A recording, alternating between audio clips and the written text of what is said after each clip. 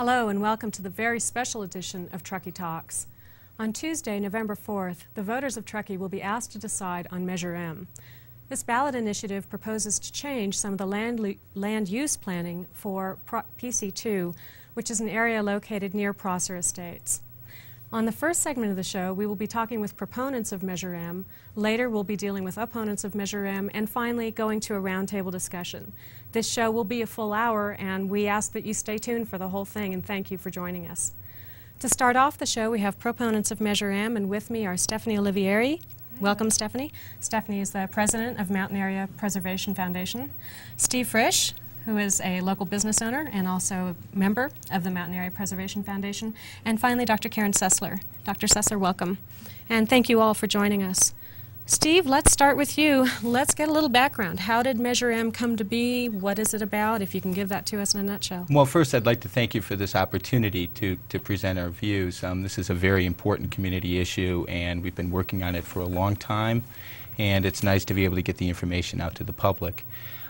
Measure M really came about at the end of a three-year general plan process. Throughout the general plan process, the Mountain Area Preservation Foundation and many members of the public were concerned about the land use allocations that were granted to PC2.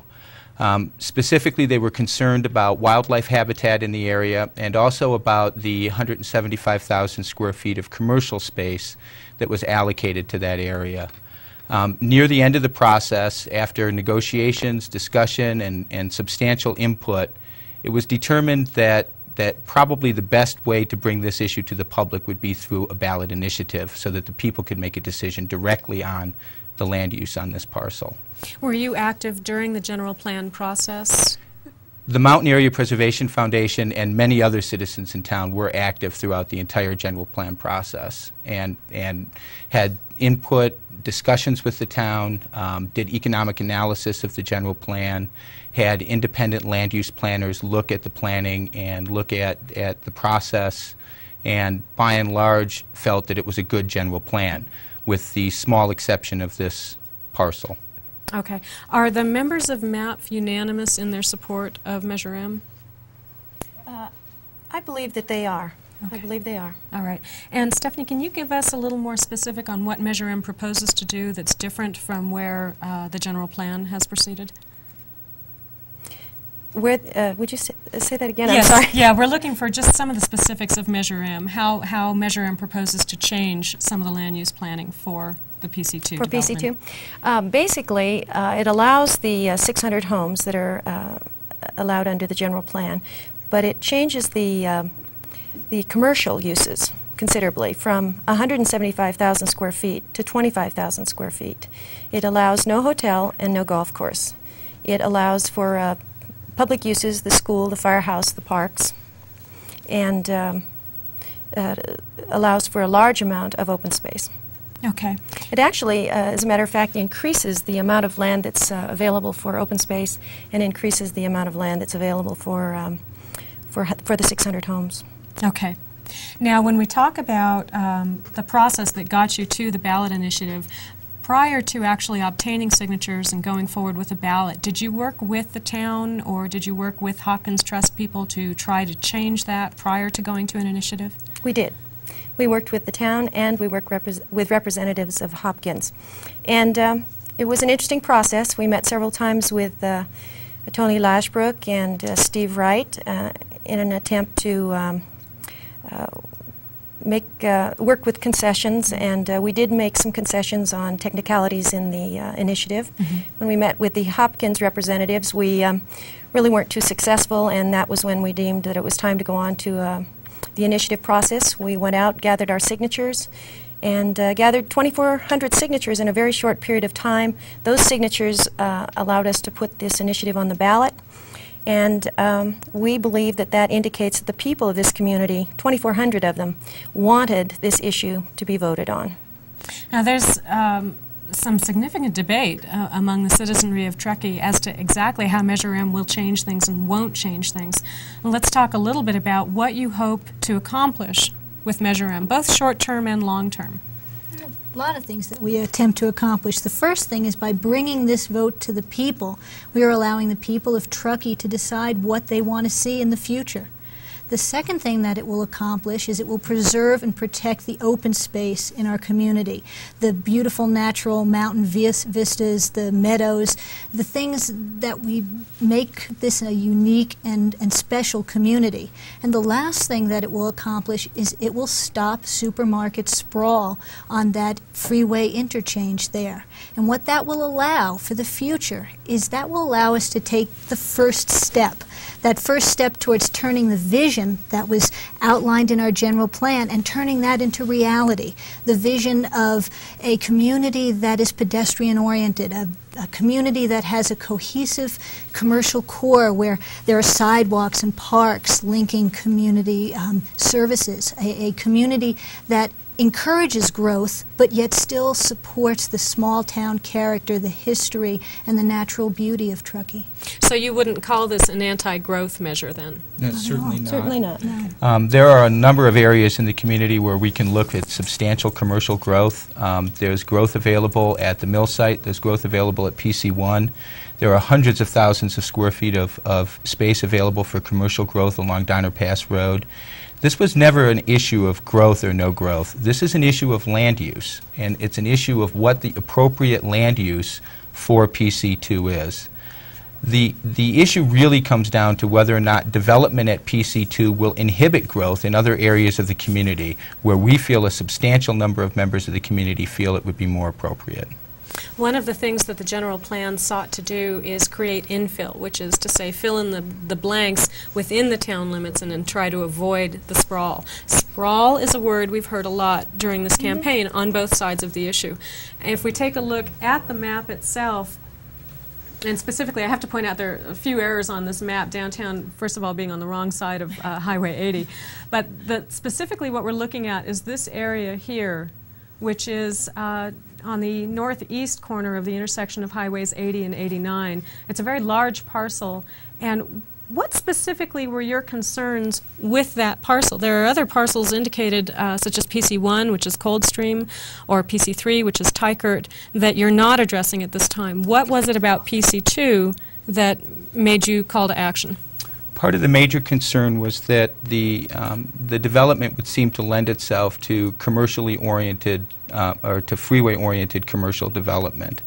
All of the proposed plans that we've seen to date show the freeway concentrated at the Highway 89, 267, and Interstate 80 intersection. And I think that that's a substantial issue for this community.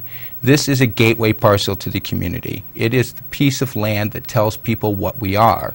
And I think it's important, and I think a lot of people in the community feel that this parcel should represent a positive, forward-looking town. And we really don't want the town to look like Auburn.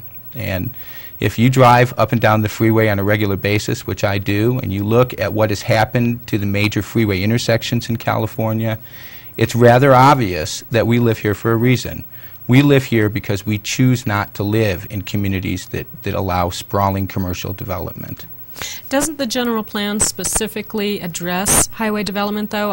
In the general plan, isn't it already limited to the intersections of Highway 89 South and 80 and also the Donner Lake interchange? That is one of the guiding principles in the general plan. I think that's 5.4. I'm not positive. I've been through this document several times. That seems to be one of the apparent inconsistencies in the general plan.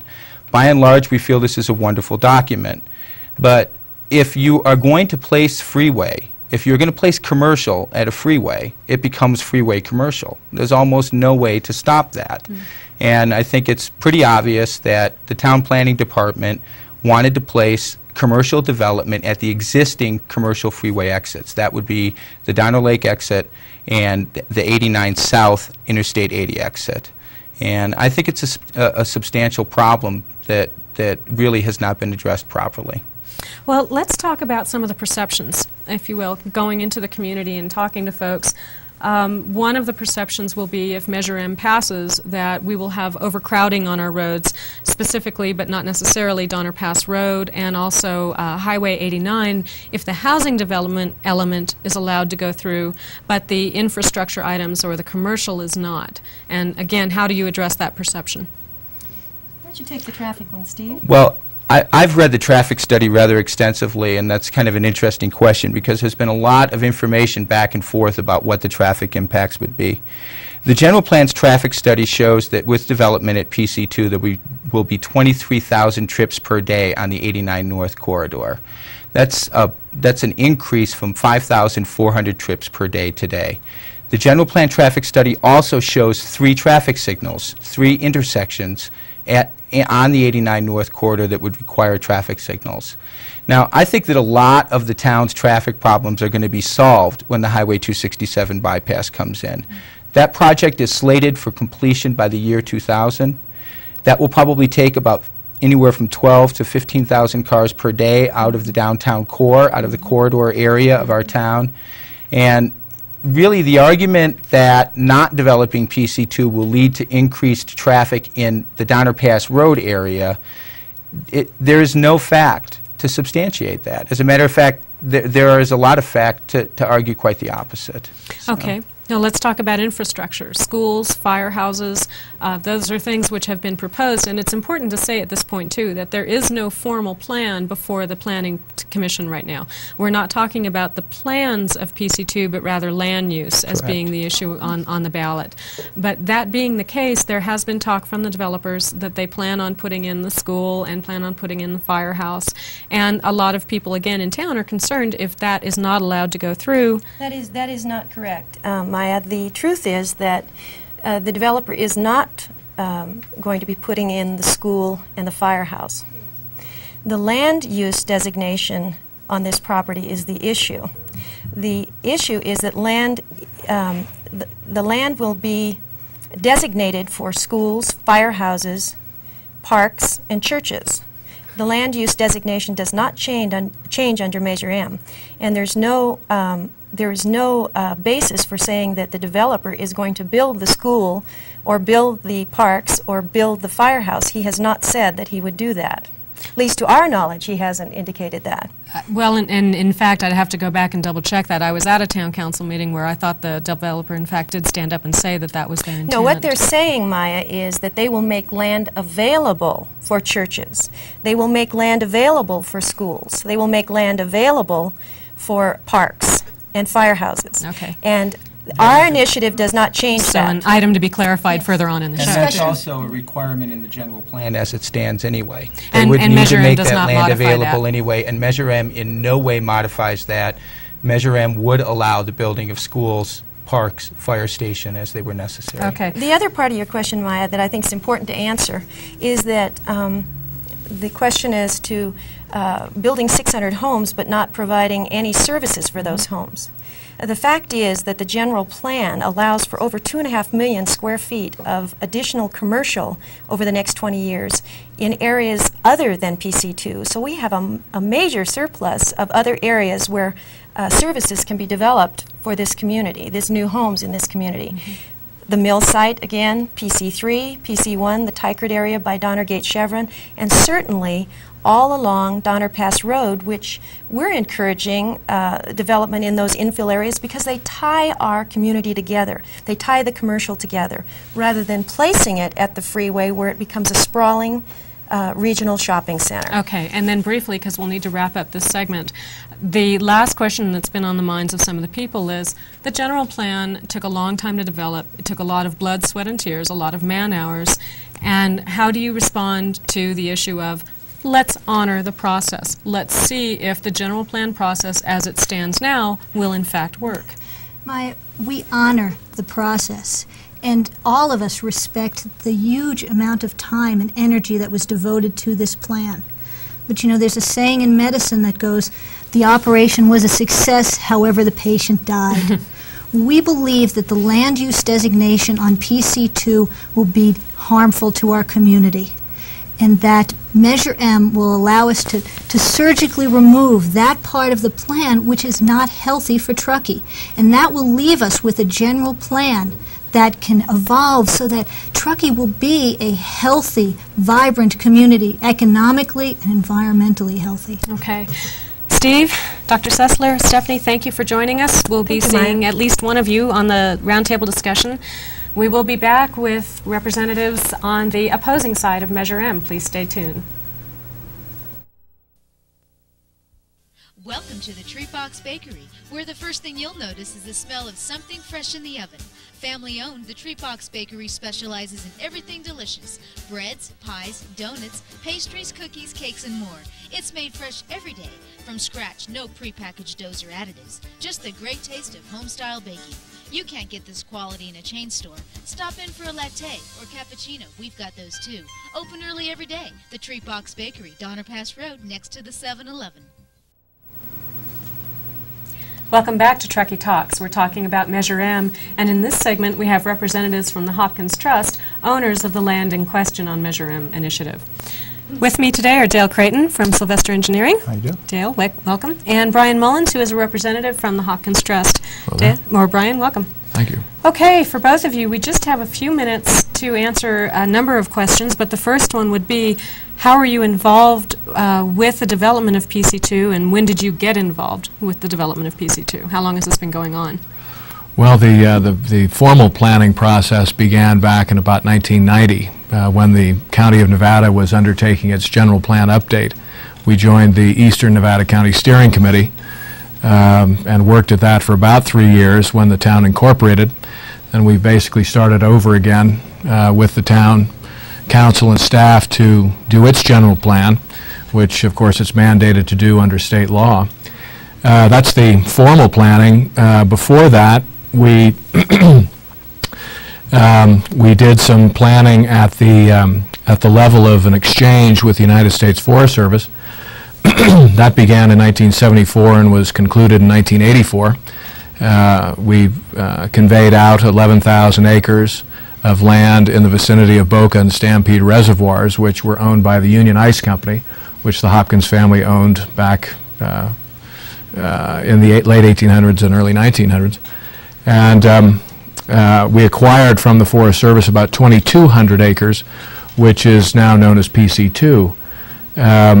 That was a form of planning unrelated to the type of planning that you do in a general plan, but for us involved a significant negotiation with the government, both federal, state, and local agencies, which was also tested by an environmental impact report and concluded after 10 years of negotiation. So that to us was significant planning. That's when it really began for us.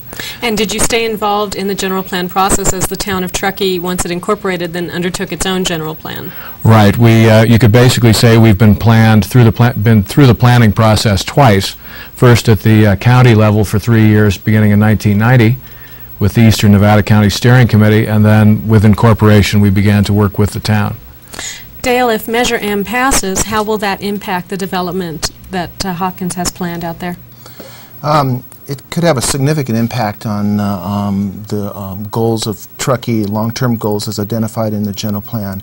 When we first, the town first incorporated, I'm a professional land use planner and was involved in the basic fundamentals of the general plan as Truckee was first started.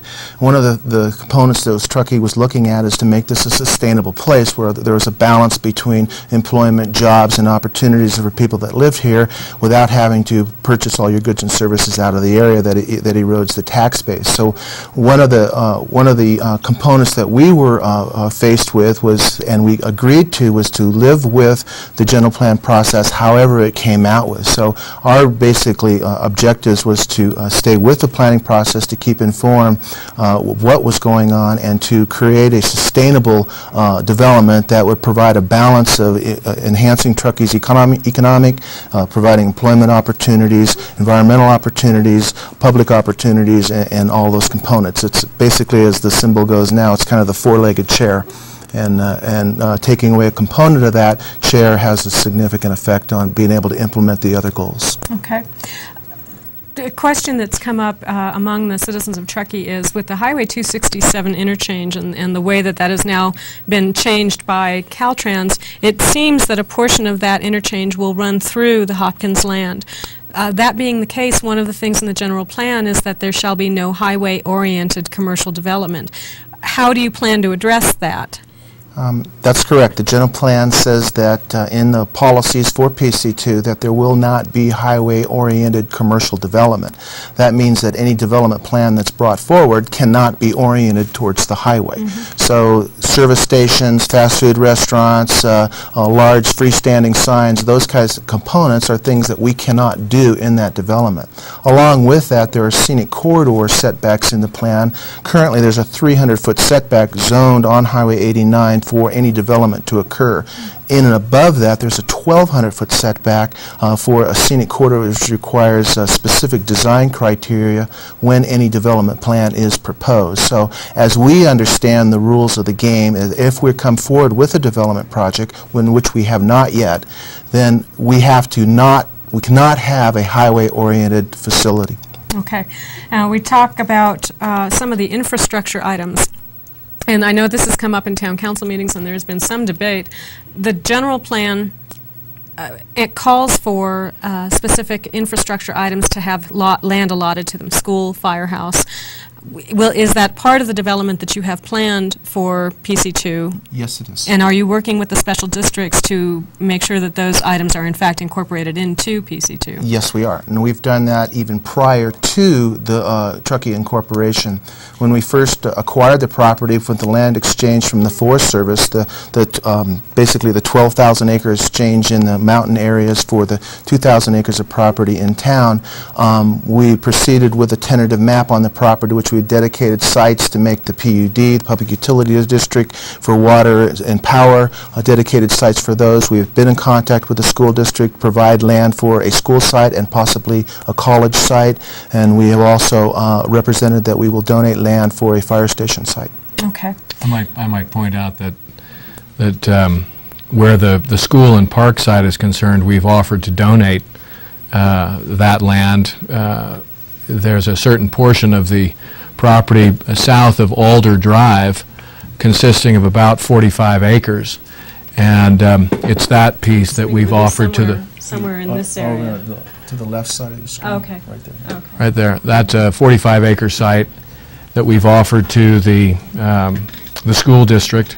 We've offered to donate it to the school district and to the park. They have a plan to merge the two facilities and achieve some economies. And then in addition to that, just east of that location, abutting Highway 89 North, we've offered to donate a site approximately 5 acres in size to the fire district. And then we've offered to donate a connector road from Tahoe Donner to Highway 89 North as well. So those donation offers are in place, and actually, Vince Devaney of the school district has very kindly offered to name the school the Hopkins Middle School if everything goes along to plan, which we're just delighted about. Now, are those donations above and beyond what the general plan would require for development anyway, then, or? The general plan does not require us to donate any land. The general plan says that within your planned community there shall be land available for public. Now that land could be sold to public entities, but it does not require donation. We have indicated we were donating that land. Donating the land. Okay, thank you. That clarifies a question that's been outstanding. We don't have very much time left. We will be asking you to come back for the roundtable discussion. I'd like to thank you both for being here. Just quickly, if you can, how do you address the perception of runaway growth, big box development, overdone commercial square footage?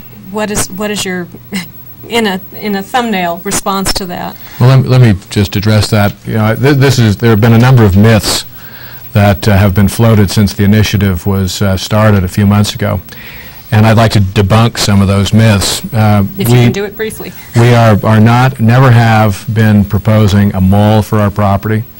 We've been called a Meadowwood Mall. There's no mall proposed for our property. There has never been and is not under consideration a big box on our property. When Walmart came to me about 3 years ago and asked if we were interested, I went to Dale and other of our consultants up here, and I said, what do you think? And the unanimous response was political death if you go along with a big box in this town. So we have always been adverse to the concept of a big box. Okay. And then just lastly, the scale of our project is very much similar to the Safeway Center in Gateway. That's approximately the size. In addition to a community-based shopping center, there are 2 small office buildings proposed that add up to 175,000 square feet. So that's a thumbnail. Okay, thanks, and I appreciate that. Thank you both for being on the show, and we'll look forward to seeing you back at the round table. Thank you. Thank you. We'll be back in just a minute. Hello, I'm Ed Harone at Farmers Insurance, and I have some very exciting news. Farmers Insurance and Citibank have teamed up and are now offering auto loans on new and used vehicles. Get pre-approved before you shop, usually in just 4 hours, and our rates are extremely competitive. You've come to know us for auto, home, life, business, and health insurance with great customer service. Find out how easy it is. Farmers Auto Financing. Call 587-1563 for more information. Farmers, we're here to serve you. Hi, we're back talking about Measure M, and on this segment we have representatives from CARE, or the Community Alliance for a Responsible Environment and Economy for Truckee. I had to cheat and look at my notes for that, but I got through it.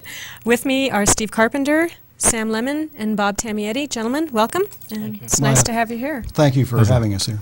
Bob, let's start with you. First of all, how did CARE get